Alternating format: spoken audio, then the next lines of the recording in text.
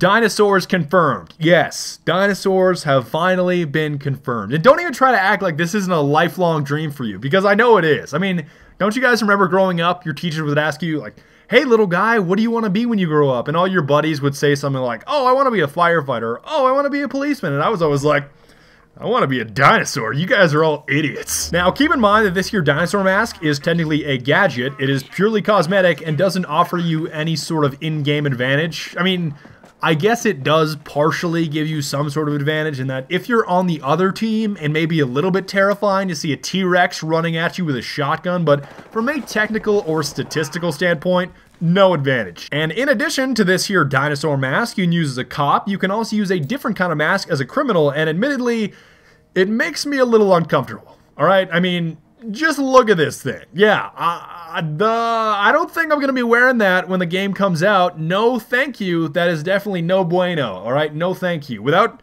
going into detail, I don't want to look like a furry while I'm trying to kill other people. That is a definite no. Just absolutely no. Nein. Nicht. Nicht. No. Do not. Nope. But I must admit, they actually put a lot of time and effort into these models. Like, if you're the assault class as a criminal, the mask doesn't clip through your hood, and it's actually really meticulously put together. But still, I won't be wearing it. I mean, I'll definitely wear the dinosaur mask. I will wear that, but definitely not this wolf mask, alright? It makes me uncomfortable.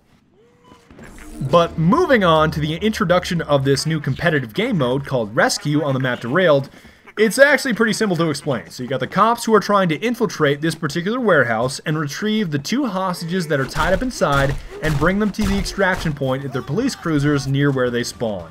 The criminals, on the other hand, just need to make sure this doesn't happen, so they essentially just need to kill everything that moves, which is always pretty simple. So in that respect, you can think of the cops as attackers and the criminals as defenders. Now, in order to win, the cops only need to retrieve one of the 2 hostages. You don't have to get both to win. And the hostages don't seem to be able to magically reset like a flag, so let's say I shoot a dude that was carrying a hostage on his back. That specific hostage stays in that location and can't be reset like this is capture the flag. And that's about it. It's pretty simple, right? Now, I'm not going to give you guys some sort of uber tactical advice as to how to dominate this 5v5 game mode or which assault rifle is best to use or blah blah blah. You guys know that I'm not really qualified to give out tips when it comes to super competitive Battlefield, but I would like to briefly talk about why this game mode exists and what I think about it.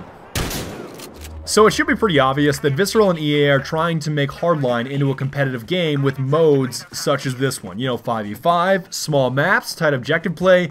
It just screams Counter-Strike to me and plays as a mode that caters to competition, but if I can put it to you as directly as I possibly can, I don't think competitive Battlefield Hardline is going to happen, ever. Now, I know that there have been large pushes in the past to make competitive Battlefield into a real thing by, you know, organizations like Level Battlefield, and I guess you could technically make the point that there is some competitive Battlefield right now because it's featured on ESL, but nobody really watches it. I mean, to be completely honest with you, it's not huge. I mean, it gets a couple thousand viewers tops, and when it's streamed, it's not all that noteworthy. So allow me to clarify.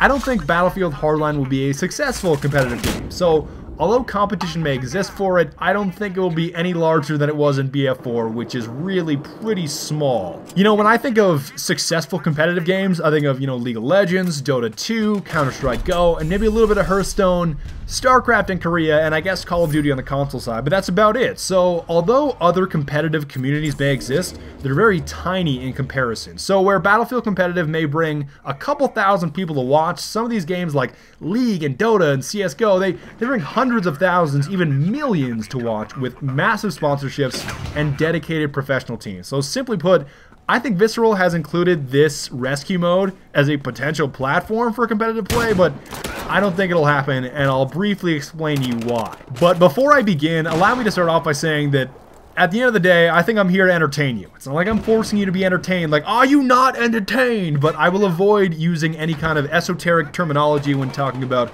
why this hardline competitive nonsense won't happen, because I certainly don't want to bore you, but it's pretty simple why it won't work, and it's based around the Frostbite engine found in Hardline. So number one, you can't have a competitive game that rewards higher pinged players. Now obviously the majority of competitive Battlefield will not be played on LAN because of the cost to get guys in the same room, which includes plane tickets, hotel rooms, and other expenses and money that isn't exactly gushing out of Battlefield competitive right now. So with remote players, you can easily have problems with latency that gives those with higher pings a definite advantage. And I say definite advantage from the extensive personal experience after playing both against other dudes in a LAN environment like I did at EA in the same room, and also too during the first few hours of the beta. Now during the first few hours of the beta, it was around 2 a.m. in the United States, so most Americans were asleep.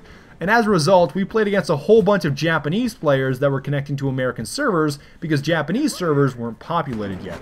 And with their Japanese pings of between 150 and 200, the gameplay was absolutely terrible. Whether it was getting shot around corners or dying before you even rounded the corner, or even getting insta-kill with assault rifles, the latency advantage was obvious. And if you haven't experienced these certain gameplay mechanics yet, I encourage you to play in Japan, or at least relative to where I am located on the Earth. Playing in Japan gives me about a 160 to a 180 ping, which I have done on numerous occasions, and the advantage is undeniable. Now, given your location on the globe, you connecting to Japan probably won't give you between 150 and 200 ping, unless you're located in the Western United States. So, if you want to see the latency advantage that I'm talking about, you'll have to connect to a foreign country that results in your ping being between 150 and 200, and it is absolutely ridiculous how advantageous it feels. Now, number two, as to why I don't think competitive hardline is going to work, simply put, is that you still get shot around corners way too often, even against players that have great ping. So whether it's a rock or a column or a house or a doorway, no matter what it is, you still get shot around cover way too frequently. And I know that every forum that talks about hardline has been blabbing on about, oh, the netcode is so much better, blah, blah, blah. But in reality, from a technical standpoint, it's not different from BF4. I mean, sure, they've made some changes and improvements to the system in the past 7 or 8 months, and a higher frequency network update feature may be coming in the future, but this issue is by no means fixed. Now, I think the reason that it feels different from BF4 to so many different people is the lower time to kill, as in, you can kill people much faster in this game. And although I've said it time and time again over the past few months that a higher time to kill, as in lower bullet damage, would benefit the entire game tremendously, obviously not very many people agree with me. I think the lower bullet damage won't necessarily fix the issues with the engine, but I think it does a wonderful job of treating the symptoms of the problem. It's not a perfect cure to the root cause, but I think the game is much more playable with lower bullet damage. So to put it to you simply,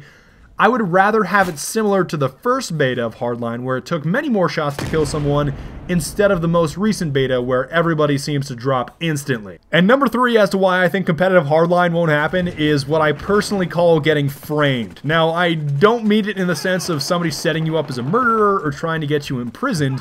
What I mean is getting 100 to 0'd in a single frame. It's like the opposite of Drake. So instead of going 0 to 100 real quick, you're going 100 to 0 real quick. So instead of getting shot by an assault rifle, like 25 damage, 25 damage, 25 damage, and 25 damage, with you dying in 4 bullets, you are instead instantly put down in a single frame, just instantly dead. Now, keep in mind, I'm not talking about sniper rifles or shotguns. I'm talking about weapons that take, at least 4 to 5 bullets to kill you, like assault rifles. And, with this sort of mechanic where you die before you even know that you're getting shot, with you dropping to the ground, being insta-killed in the single frame, I think it presents a major issue for competitive Battlefield. And that's about it. That's why I think that although it's nice to have a competitive 5v5 game mode in Hardline, I don't think it will really go anywhere because of these 3 simple problems. But don't get me wrong, I love Hardline. I think the new game is genius. I love the fast-paced game modes and the maps are wonderful,